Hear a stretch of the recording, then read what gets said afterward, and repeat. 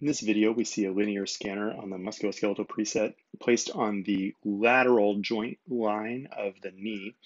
And here we have the femur, and here's the tibia.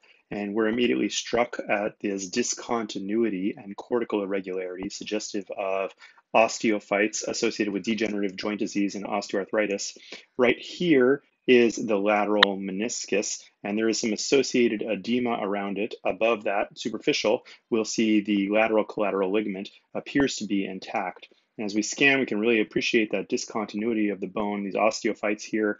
We don't see an obvious defect in the lateral meniscus, but there is this associated lateral joint effusion, which as we scan lateral and now superior up towards the patella, across the patellar tendon and suprapatellar. Here now we are in the suprapatellar recess, we see a quite copious joint effusion associated with this lateral lesion, all to suggest likely a lateral joint injury and highly suggestive of a lateral meniscus tear.